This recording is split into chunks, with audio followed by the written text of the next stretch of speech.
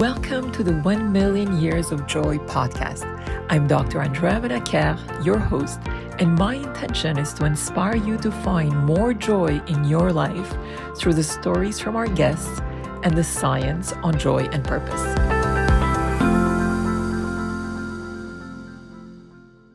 Welcome, everybody. I'm delighted to introduce to you today Lynn Lambrecht, that I've had the pleasure actually to work with for several years while she was based in Montreal, and we were both working for the International Air Transport Association at the time. Lynn has a fantastic career in the aviation world.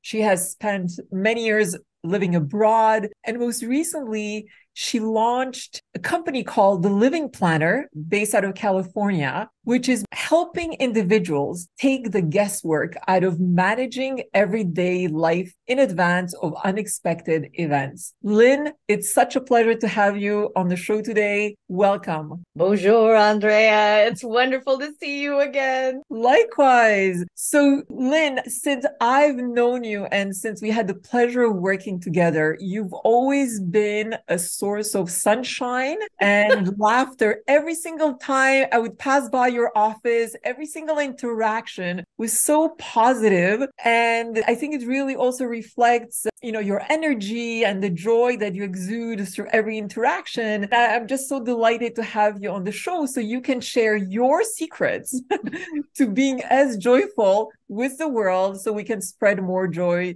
collectively. I think the Joy Project, I'm loving what you're doing with this because at the end of the day, each of us can make huge differences. We're one drop that creates a ripple, and I'm happy to be here. Fantastic. So, Lynn, let's begin talking about joy and what actually is a primary source of joy in your life today. I have way too many. I'm a bit of the life simple pleasures. I love waking up in the morning and opening up my eyes and knowing that there's another day to explore. I'm insatiably curious. I know that there's always possibility in this world, and jumping out of bed, I get to throw my arms over my head and say it's a great day to have a great day, because I believe inherently that attitude is a choice. And much to the chagrin of my mom, when I was little, she'd be like, "Oh my God, where did you come from?" And I'd laugh and say, "You and Dad." So it's just something that's inherent in me. And I think that there are lots of things that aren't pleasant. And I recognize that too in the reality of day-to-day life. Yet, what I also know is that I have clean water to drink. I have lights that I can turn on. I am safe. I love and I am loved. And that to me is a little bit of everything. I love it. And I love the curiosity and the possibility of exploration. If we can all embrace this reality every single day, no matter what comes our way, whether it's positive things or negative things, we can all live more joyfully. So Thank you for sharing that. So tell me now how you find joy in actually bringing joy to others in your life. I think the joy to others, everybody's in a different place in different times, and we know that.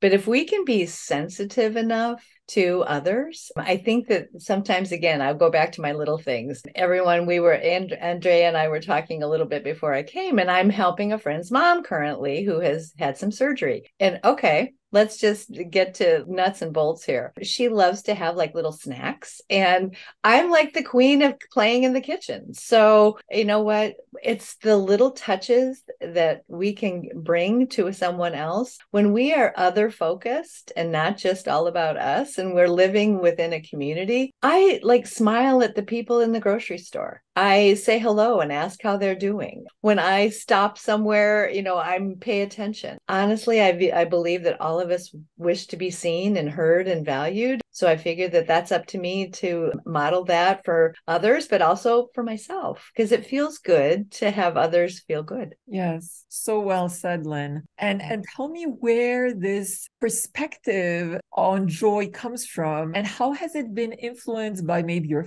family, your experiences, experiences, particularly living abroad. What can you tell us about that? It's interesting. I grew up in a small city in the Midwest, and there were people of all, ages nearby. And my brother and sister still tell me that I was the one at age 4. I left the house and went to go check on all the neighbors and say hi and make sure everybody had what they needed. I grew up in a family that was a little bit different than me. My dad was older and in World War II, and I was kind of a surprise child coming well after my siblings. I think that the seriousness sometimes within the house, and my mom was not exactly Miss Joyful. And I realized that that wasn't who I was really early. And thankfully, I had an amazing neighbor and an amazing aunt. And my dad was like a real softie, even though he was a little more staid. And I thought, you know what? I just really kind of like being. And yes, I read all my crazy children's books. And I mean, I started reading when I was like age 3, and I've been a reader all my life. So I think it helped me learn how to explore. So moving away from home to attend college and graduate school and beginning an aviation career and traveling for the first time internationally really kind of lit the fire of, hey, this world is really big and all of us are humans. So let's see what the impact has been for other people in different places and learn about different cultures. So I traveled a lot with work and then had an opportunity to move abroad. And that for me really showed me that the world was a big place. And the way that I had, been in my little spot was a wonderful foundation. And yet seeing how others live and seeing how others exist and, work and enjoy life, that gave me even more inspiration to have a complete appreciation for being born in North America and the advantages that we have here. I make lemonade out of lemons. And it's just one of those things that's been, I think, inherent for me since birth, but also influenced by seeing the polarity of a little bit of light and a little bit of darkness, at home. So that allowed me to make a choice young. And that's something I, constantly play with. I love it. And having lived in Asia for a number of years and in Montreal as well, what can you tell us about any insights or joyful experiences in that journey where you're actually living outside of North America? The kindness of people comes through wherever you are. I remember traveling before I lived in China, traveling to Japan and Korea and the Philippines. That was my first international trip. And it was fascinating to me because in the Philippines, people were so happy. There was just that whole joy thing for them was real. Going to Korea and Japan after that showed me a completely different side. There wasn't a whole lot of English and postings because this was way back in the 80s. So there, the English language was not prevalent throughout the society. And I remember a kind person at the hotel in Japan telling me how I could mark spots getting on the bullet train in all Japanese to go where I needed to go. And so the cute part is that I'll still remember ichi ni san shi go roku, and knew I had to count like in my own brain in Japanese how many counts to get off at the proper stop. People, I think that as long as we can respect one another, I knew that I looked different. I knew that I was different, but I also didn't want to have that depiction of being the ugly American, because so often I've seen people travel and it's hilarious because when they're not understood, sometimes they're screaming or whatever. And I'm thinking, people don't have a hearing problem. They just have a language problem. But even in the markets in Montreal, Andrea, it was hilarious. I started trying to practice my French that I had taken for 1 year in high school. And having the shopkeepers, when I would say, je ne parle pas de français, je parle en anglais, and they'd say, but you're speaking to me in French. And then we would just laugh. So I don't know. I think the approachability of others is something that I will always take as a gift wherever. In Asia, the culture is really different, especially living in China. And that piece, their lives were very different than mine. And I was living there in the 90s. So it was more bicycles than cars at that time. And there were, donkeys and goats with carts, driving people. But I remember walking into our office and realizing that most of the staff there, they had to like literally be on a bike or walk to get to work. And I thought, they're customer facing employees. And I remember petitioning back with Chicago and saying, I want a shower in this office so people can feel, good about themselves. They were like, what? So, I mean, just trying to explain to others who haven't lived away the impact of what we take for granted every day, that just is always, I want to always put myself in someone else's shoes and see the world from their eyes. I love it. And as you're sharing this experience, and as you've mentioned, being in China, being abroad so many years ago, I'm curious if you can share with us how your view on joy, on joyful journeys has shifted, if at all, in any way, since you were that young little girl that you described earlier. Because often, we start our career and yes, new experiences come along and we have a certain vision of what joy would look like or what our life would look like. And then as we evolve on this journey, we realize, wow, I'm not feeling as joyful as I thought in this specific moment. I've reached a specific milestone. So I'm curious if you can tell us if your views on joy have shifted since you were beginning your career in comparison to what you're doing now and how you're seeing things from a different lens. I think in the beginning of my career, I thought, the world was all ahead of me. And that was something that I was eager to experience. And having older siblings who had both lived abroad and were doing their thing, I was anxious, to get on my path. And I had an interruption, if you will, from the standpoint of actually being a volunteer emergency team responder and seeing things that I didn't know that I would ever see in this world. But rather than having that impact me into the negative, again, it gave me a reaffirmation of saying that every day is an opportunity and every day is a gift. So I think I really experienced that heavily.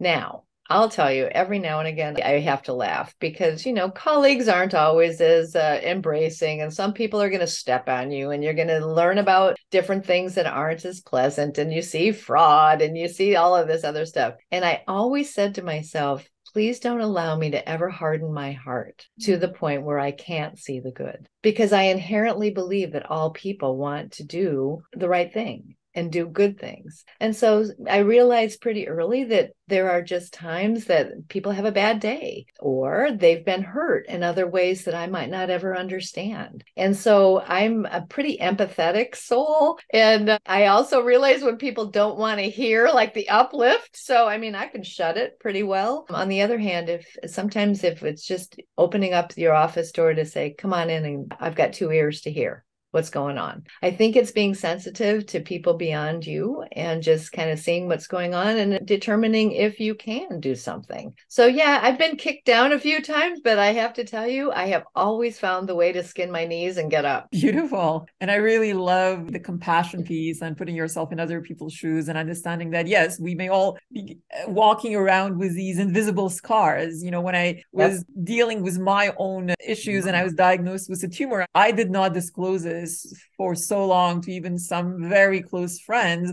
And those invisible scars indeed can be very daunting and very heavy to walk around with. So you're a gift to this world to actually have that perspective and basically looking also at the positive things, because indeed our brains, have this negativity bias, and it's so easy to dive into the negativity and these negative comments that maybe some people are making and actually let that ruin our day rather than truly understand that, wow, maybe this person is really struggling with some things and it's not easy for them. And that's what you're seeing. It's really an exposure of some of those hidden challenges that they may be facing. I think especially now, even during still the pandemic and after the pandemic, we're realizing that we're frail as human beings. And I think that frailty is a vulnerability. And if we can take the vulnerability and just say, you know what, that's what makes me human. That is the side of me that can be more compassionate to others when I recognize it even within myself. So I think that applying lessons learned along the way has been something that truly,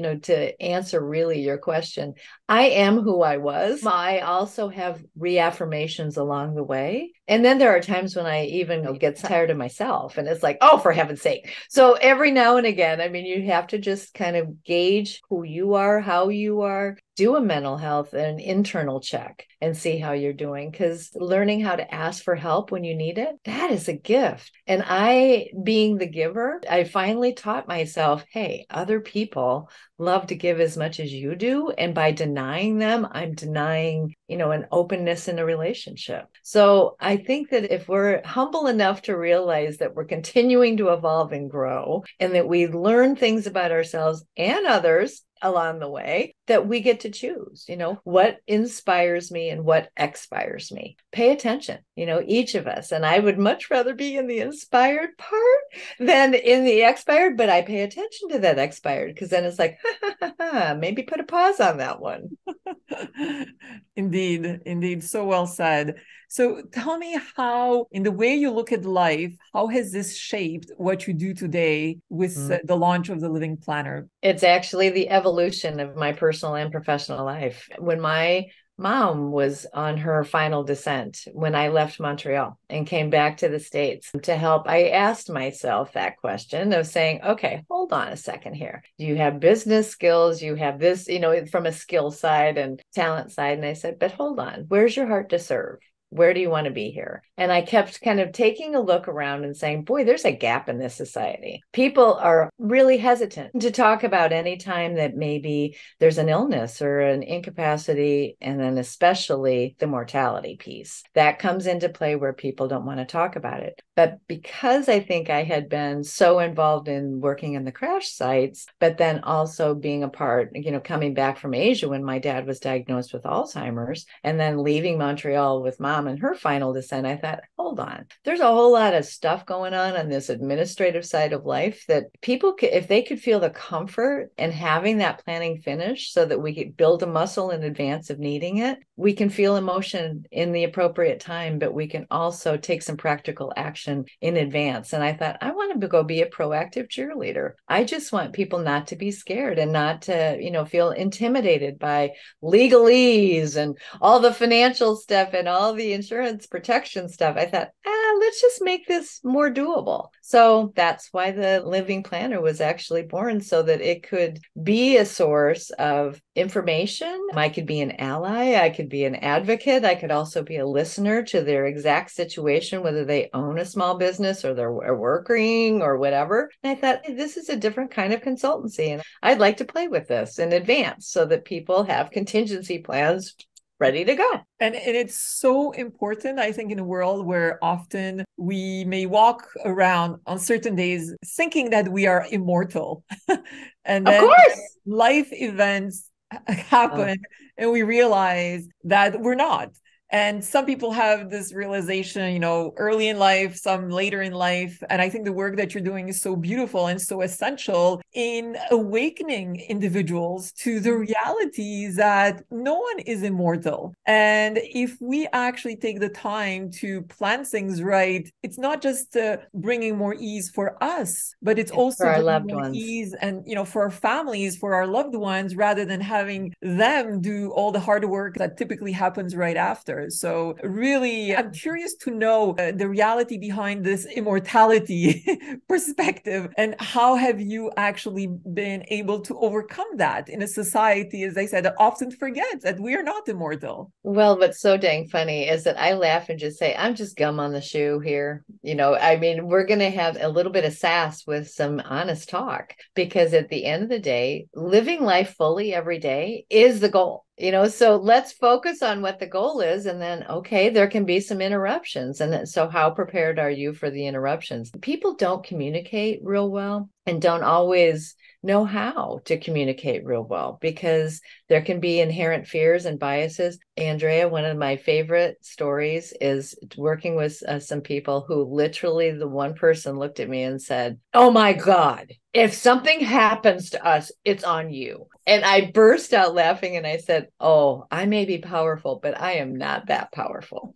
Now, and the spouse was just laughing because I thought, you know what? We have superstitions that we carry with us too. So we have to be sensitive to like that stuff and yet still say, hold on. But, there is a what if side to different things. And are you ready for them? Long before there was a pandemic, I kept saying, well, there are lots of natural disasters and they can be, man-made or they whatever, because I'm sorry, we have weather events everywhere, and if you had to pick up and leave, could you start over? This isn't just about when we might be feeble or disabled. This is about living and just knowing that we can do what we want to do, how we want to do it, with information that we need at any time. So I am like the real practical one, but I realize I'm a big fat sap. So I will be like connected with people, but I just try to make it more approachable. I think that's my goal. Fantastic. So happy that you're doing this. It's so important in our world. No, thank you. So Lynn, tell me now, if we were to take away your achievements, your titles, your culture, how would you describe yourself in a couple of words? Authentic and curious. I am a lifelong learner, a bit of an adventurer. I don't know. I embrace the day. I love it. So, because of your adventurous side, tell us one of your craziest adventures. I think it was setting the goal for myself that I was going to see a sunrise and a sunset in all 7 continents by age 55.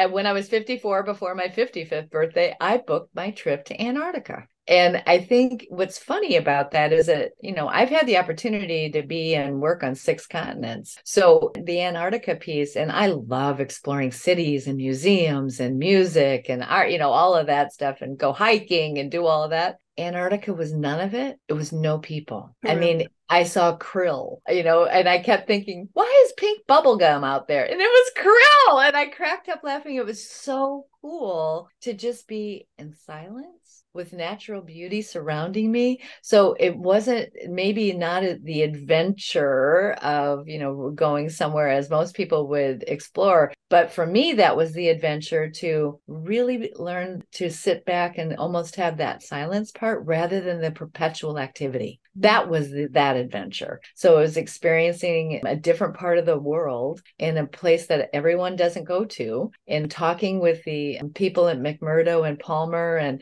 asking them from the international teams what they were finding in their studies. And, so I could still engage the brain and get the curiosity going, but then look at utter beauty and quiet.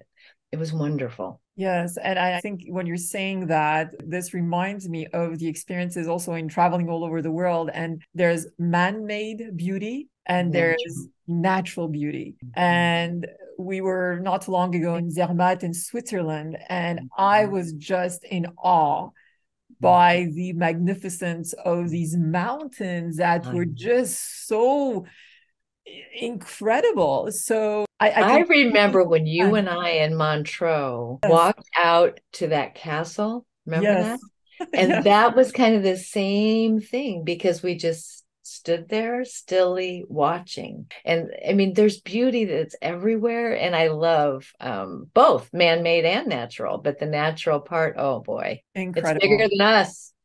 Indeed, this is when you realize the smallness of humanity in the vastness of this universe. Mm-hmm.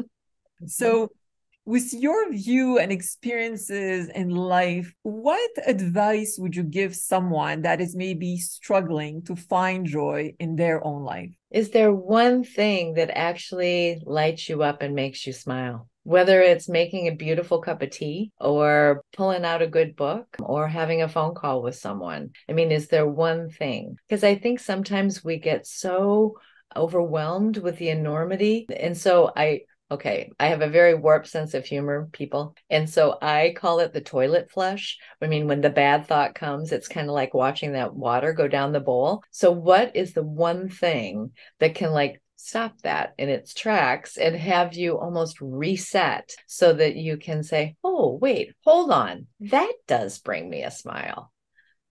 I think it starts, with us and finding one little thing. I agree. And then the momentum can build from there, because then it's one thing. I'm the goofball that says thank you to a stoplight that turns green.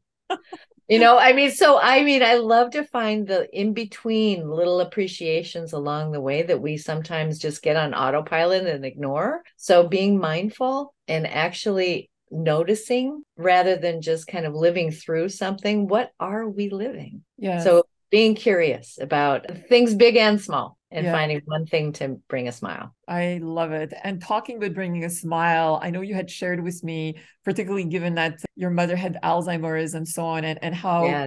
Yeah. you were exploring before she actually advanced more in that disease, how basically you're exploring the five senses. Can you tell us a little bit more about that and how I important it can't. is? I mean, it was with my parents, and you guys, they really did think I was kind of because I was different. It was dad that had the Alzheimer's. And the interesting piece is that when they were in their 70s, and okay, I was in my 30s, I remember being home sitting in the living room, and I just said, "What is quality of life to you?" And they kind of, now please understand that my family, a lot of medical people in my family. So they were kind of looking at me with this. And I said, well, no, honestly, because if things changed, what is it? I said, let's just kind of think about what are the things that you love to see? What are the things that you love to hear? What are the things that you love to smell and taste and feel? And I think the beauty is that once they started talking, it was wonderful because it was like the floodgate opened. So when dad had, with his Alzheimer's, he didn't know who I was. And honestly, that was okay. I mean, I just wanted him to be safe and comfortable and all of that. So I knew he wanted to be outside on the back deck, listening and seeing the birds and,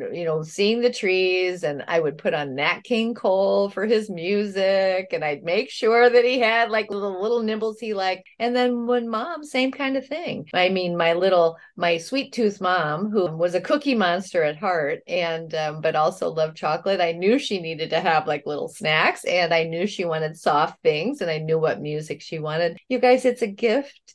And to know that even about ourselves, because I think maybe it's that back to that one thing that brings you a smile. I mean, I know I'm going to want to have different aromatherapy smells, and I know that I'm going to want to have soft things nearby, and I know that I am going to want that cup of tea, and I know that, other things. So to be able to think about that and share it with people so that they can provide you some comfort, even when things are so different that you might not recognize yourself, it's really kind of a cool thing. Yes, it's a gift. It's really a beautiful gift. And I agree. Let's discover all those things for ourselves and let's also discover it for all the other important family members. We want them to smile more. We want them to have more joy, irrespective of circumstances. Correct. So Correct. beautiful.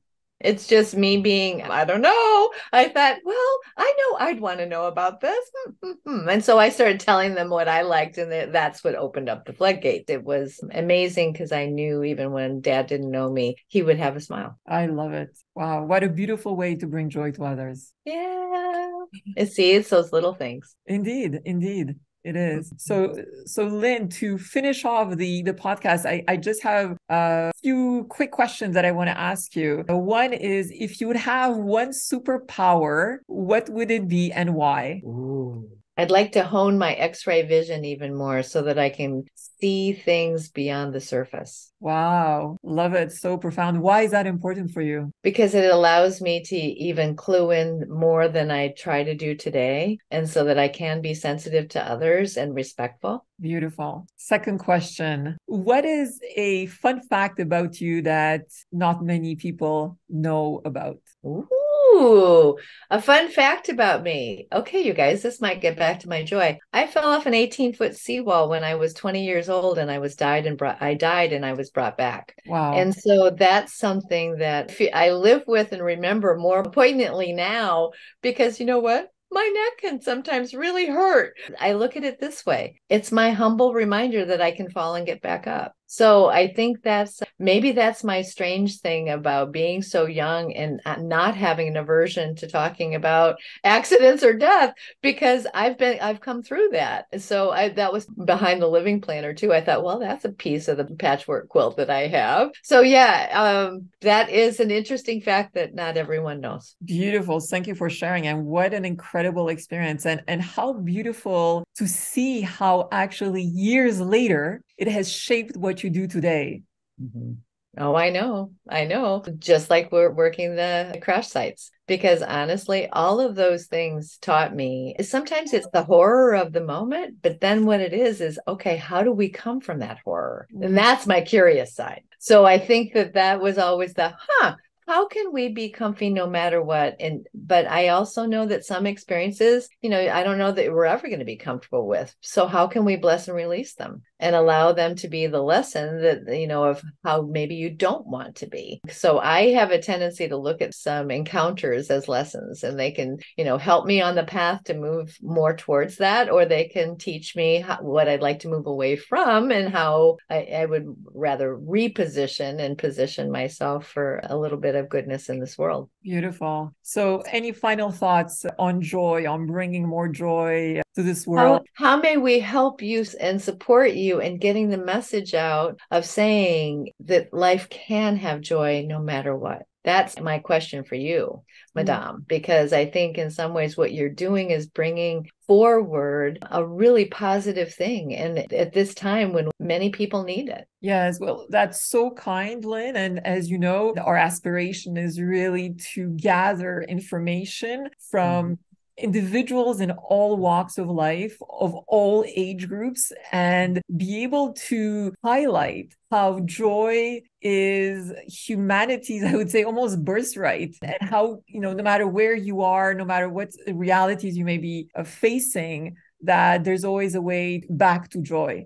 So when we reach 1,000,000 years of joy, by adding up the ages of all the people we'll be talking to, either that will be interviewed on the podcast or will be contributing to the research we do, we'll be sharing the outcome and the insights. And I'm just so excited to also have this global perspective. Yeah. So the more we can encourage people to either participate in the research by sharing the link that you're aware of, the more we can talk about, yes, the ease in finding joy, because it's so easy to be preoccupied very fast by negative things that are all around us, but that is a lost opportunity to also see the joy and the abundance and the beautiful evolutions that humanity has made in so many centuries, and really believing that collectively we can create a better future for all. And I think the beauty is this too, is because of technology, we can get out farther, but there's that blessing and curse to things, because the human side of connection to me is like the most important gift. And that can happen wherever we are. And we can connect across continents and keep in touch with people across continents and really participate in a way that can be a learning experience for all. So bravo. I am so glad that you're doing that, and just count me in on however I may be a helpful participant in your research. So Lynn, any final thoughts on living a more joyful life? I have to tell you, Andrea, I have three L's as my initials. And it was very funny many years back when my godson was young, because he loved like to laugh and say, okay, here we go. We had this. And I'd say, yes, that's live, laugh, and love. So my three L's takes on a different meaning. Yes, it could be Lynn Louise Lambrecht, but it can also be live, laugh, and love, because I think that brings joy to every day. Let's live, let's laugh, and make sure to love. It's so simple, right? We just need to put it into practice and be reminded of those three words every single day. Yeah. So beautiful. Thank you so much, Lynn. Oh, it's been a pleasure. Thank you. It was great to see you. Likewise.